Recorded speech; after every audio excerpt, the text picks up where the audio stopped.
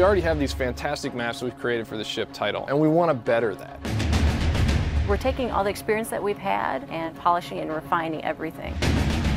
There's going to be new places in the Halo universe that have not been seen before.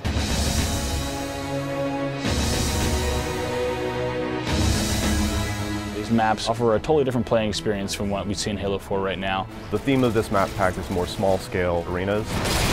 It harkens back to classic Halo map design. Map Pack 2 is going to feature 3 incredibly solid maps for just the straight-up infantry combat that's kind of the bread and butter of Halo.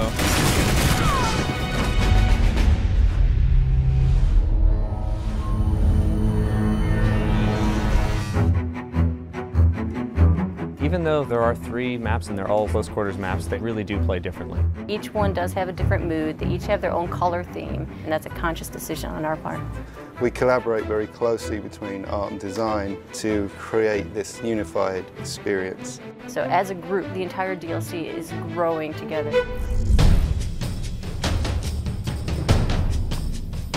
Skyline is definitely the fastest of the 3 maps. You're going to be getting into combat faster than ever before.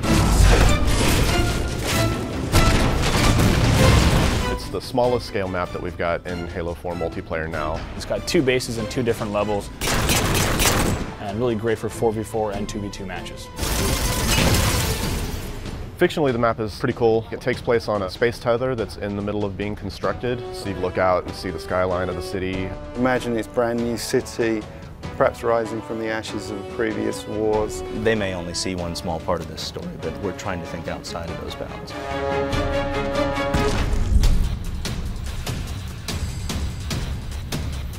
Monolith's a cool arena-style map. It's essentially a 4-base symmetrical map with the 2 side bases slightly varied from one another.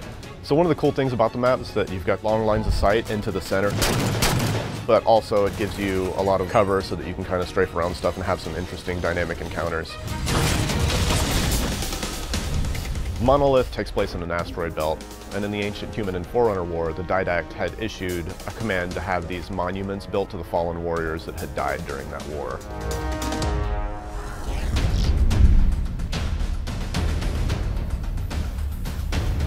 Landfall is an asymmetrical, mid-sized map that has this really great industrial feel that I think will resonate well with a lot of classic Halo fans. It's really a combination between open outdoor spaces and close, intimate, tight spaces.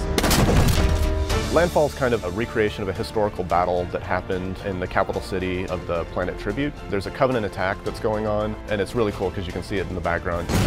It's hard to get bored of that map. There are so many ins and outs, and I think people are just going to have so much fun playing it. As a designer, the most satisfying thing for me is to get that map that can stand the test of time and people have the most fun on it. If you're a fan that has been enjoying Infinity Slayer and Big Team Infinity Slayer and you're really looking for close quarters combat maps, this is definitely the map pack for you.